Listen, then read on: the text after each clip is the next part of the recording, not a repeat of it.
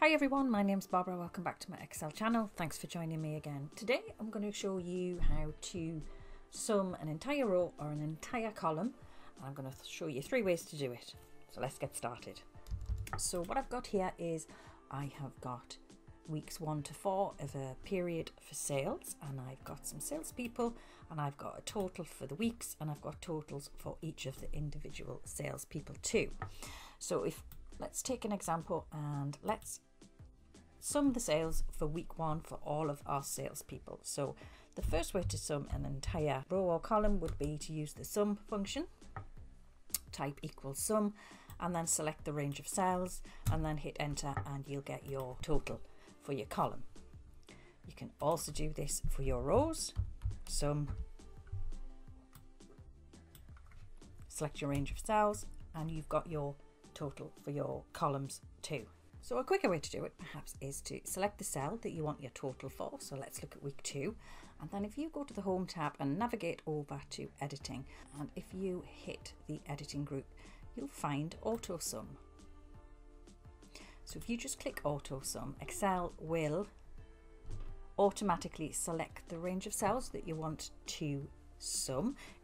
If you see, it ignores the title of or the column title of week 2. It just knows to do that, and you can hit enter and it does it automatically for you.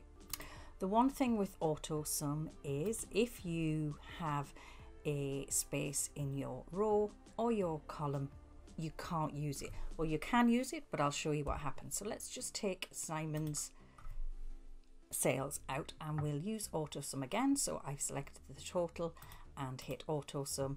It will only go as far as the blank cell. Now of course you could go back to using the manual sum function and drag your range up and hit OK to get over that. So the auto sum works if you don't have any blank cells. And another way to do it is using a keyboard shortcut. So you can hit Alt and equals, and Excel again will select the range of cells that it intelligently thinks that you want to sum. Now the keyboard shortcut is Alt and equals, and that's actually the keyboard shortcut for the auto sum.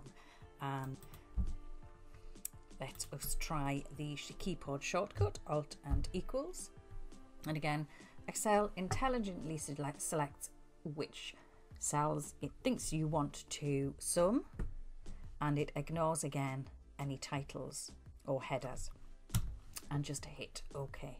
That's 3 ways you can sum entire rows or entire columns in Excel. You can manually use the sum function, you can use your auto sum function, go into the home tab, the editing group and auto sum, or you can hit Alt equals, which is the keyboard shortcut for auto sum.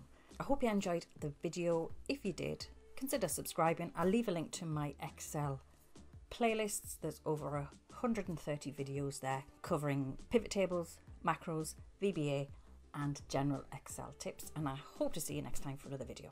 Thanks for watching.